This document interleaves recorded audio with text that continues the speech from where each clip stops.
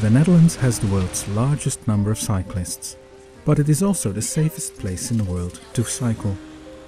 That is largely because of the perfect cycling infrastructure that can be found throughout the country.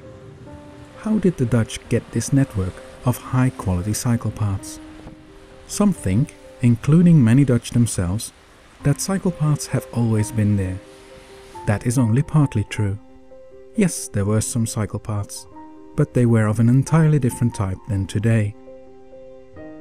Narrow, of poor surface, dangerous or even absent at junctions, and not connected.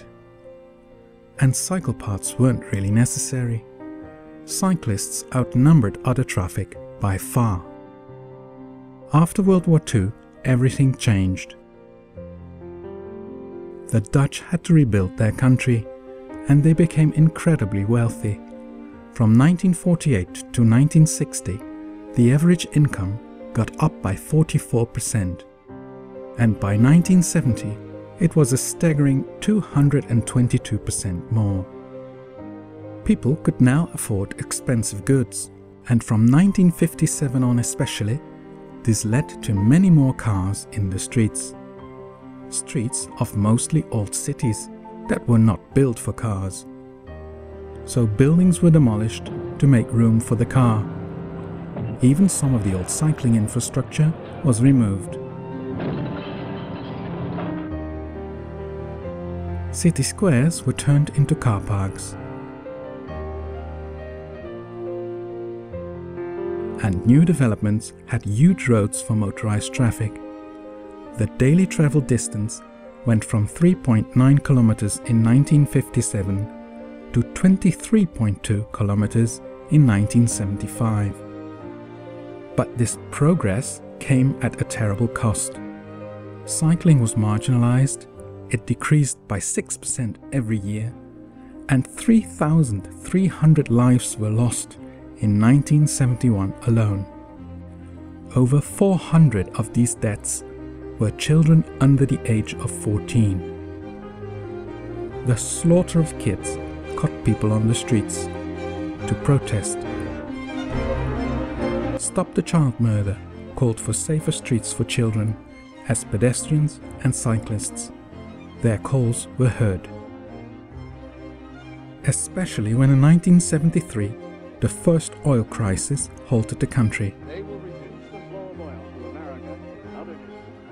The then Prime Minister told the people of the Netherlands that this crisis was life-changing, that they would have to change their ways and be less dependent on energy, but that was possible without a decrease in the quality of life. Policies to encourage cycling fitted perfectly in that picture. The car-free Sundays to save oil were a reminder to people of what the cities looked like without cars. Around this time, the first city centers were made car-free, permanently, and the protests continued.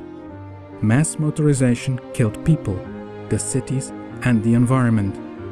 Mass cycling tours through the cities of the Netherlands and smaller protests in favor of cycling facilities created an awareness that eventually changed thinking about transport policies.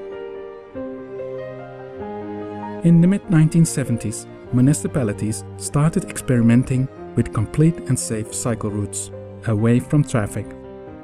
Financed by the national government, the first cycle routes were created from scratch in Tilburg and The Hague.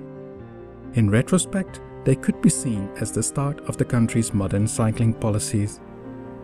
Cycling increased in a spectacular way, in The Hague by 30 to 60% and in Tilburg by 75%. Build it and they will come proved true in the Netherlands. So to sum it up, what caused the changes in the Netherlands?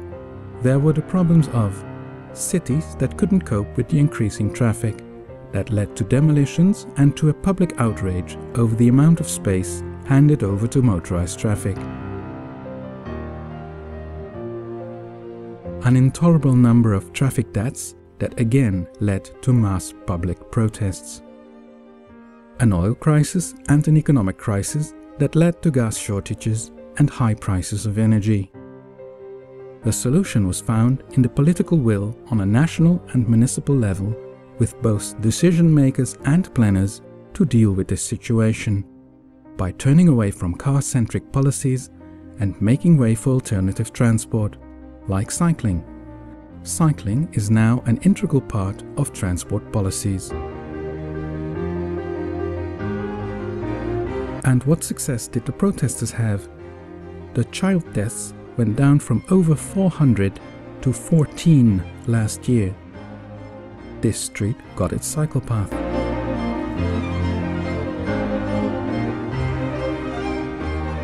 This bridge didn't keep its cycle lane. Instead, it got a cycle path. This painted cycle lane became a permanent cycle path, and cars were totally banned from here. It is the now famous site of the I Amsterdam sign. Earlier, also a site of one of the mass protests. The protesters would have been a lot more comfortable lying down there today.